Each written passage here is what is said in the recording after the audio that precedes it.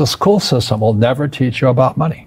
The school system was designed to teach you to be an employee, which is important, or a doctor or a lawyer, a specialist, but never about money.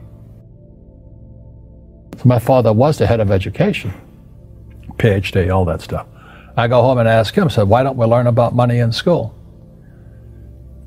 And he looked at me and says, because the government doesn't let us teach that subject.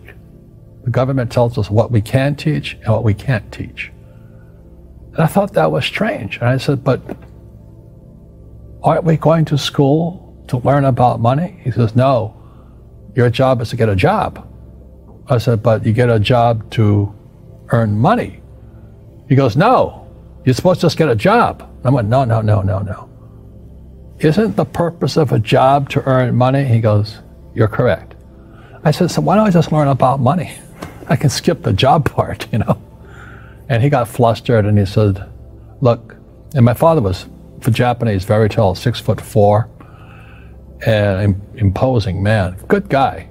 But he says, if you want to learn about money, why don't you ask your best friend's father about money? And I said, why? That's Mike. So I asked him. He says, because Mike's father is an entrepreneur. And I said, what are you? He says, I'm an employee. I'm a government employee. I went, oh, what's the difference? He says, the difference is an entrepreneur must know about money, or they're no longer entrepreneurs. And he says an employee doesn't have to know anything about money, because the government will take care of them, the company will take care of them. So I'm all confused. But I took my dad's advice and I trundled over to Mike's father's office and knocked on his door and I said, hey, I'm here, 9 years old. Teach me about money. He says, beat it, kid, you know. So my rich dad started teaching me about money on one condition. And that condition was he would never pay me. He says, the moment I pay you, you think like an employee. He says, that's the trap. Entrepreneurs work for free. And now I'm 9 years old, my head's going cracking in half. He says, you never want a paycheck. You understand that, kid? I said, okay, I got it. And he says, well, how do I make money? He says, that's what entrepreneurs figure out. So how do I learn about money? So he would just break out a Monopoly game board. So I would work for free. I'd pick up cigarette butts, and he had hotels and restaurants, and I would clean and do menial tasks. And as I got older, I started getting into office work and marketing and accounting, and I was an apprentice basically, but I always worked for free. And he would teach me about money, but the way he taught me about money was playing Monopoly. And I finally one day I got upset. I said, well, when are you going to teach me about money? He says, what do you think we're doing? We're playing Monopoly. He goes, no, no, no, no. What do you think we're doing? We're playing Monopoly. He says, what do you think we're doing? So I don't know. I'm teaching you about money. And then that's when, you have one greenhouse. He says, there's many formulas for great success in money. There's thousands of them. But one of the best ones found on the game of Monopoly. It still is today. 4 greenhouses, 1 red hotel. I said, what? He says, one of the greatest ways to acquire great wealth is playing Monopoly in real life. 4 greenhouses, 1 red hotel. What, is that all there is? He goes, that's it. And he says, what do you think I'm doing? And I went, I don't know. So then he took me out and he showed me his greenhouses. And 10 years later, when I was 19, I was now in school in New York, and I come back to Hawaii, and Rich Dad had bought the biggest piece of land smack dab in the middle of Waikiki Beach. And when you go to Waikiki Beach today, you'll see the Hyatt Regency Hotel. That was his hotel. Just like the game of Monopoly. Just like the game of Monopoly. Acquired assets, and they became bigger assets. He just kept what's called an assemblage, because that property wasn't that big at that time. So he had to buy out all the small guys. Because Waikiki was a little dirt water little town. So he'd buy out this shop owner and buy that shop owner. And it took him a while, but he finally assembled this large piece of property. And then he and Hyatt put up this giant hotel. It just sold for $800 million. So that's how I learned about money. And that's because he refused to accept a paycheck. He says the moment you accept a paycheck, your brain goes dead. You know, he just got paid. He says, as long as you're hungry, you'll think. And he was a great, great teacher.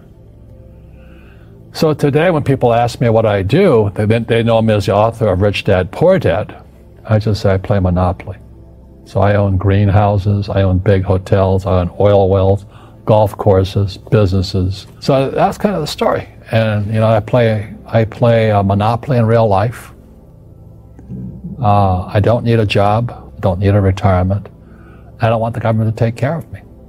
But I felt a social responsibility to teach. And that's what my rich dad did for me. And, you know, Einstein said, you know, imagination is more important than knowledge, but knowledge empowers imagination. And what most people lack is real business knowledge, like accounting, you know, like debt, like taxes. You got to know that stuff, but they don't teach it in school to anybody. So, and then when people ask me, how did your rich dad learn this when your poor dad, a PhD, didn't?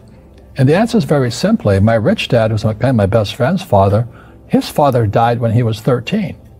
So rich dad had this family business at 13 to run. So he had to drop out of school, which was his blessing. You know, there's blessings, and you know, sometimes the blessing doesn't look like a blessing, but it turned out to be a blessing.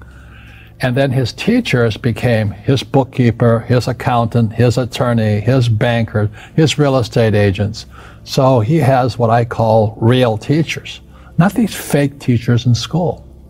You see, most teachers in school, they're out of ethics. They teach subjects they themselves don't practice. You know, I had the same problem in my MBA program. I got into arguments with the marketing teacher because the guy didn't have a business. And then I got into arguments with the accounting teacher because the accounting teacher didn't know accounting. I knew more about accounting than him because I actually worked in bookkeeping in my rich dad's companies. And so I'm not an accountant, but I understand accounting. So that was the end of my school years because I understood what a fake teacher is. A fake teacher is somebody who just wants a job and they'll teach anything. You know, they teach how to shine shoes if you pay them more money. But they really don't know what they're teaching. For example, my calculus teacher, went to military school in New York, and I asked the teacher, I said, you know, I'm in my third year of calculus now. It was called strength of materials. I said, am I ever going to use this stuff? He goes, no. You know, said, why do you teach it? He says, because I get paid. I said, do you ever use it? He goes, no.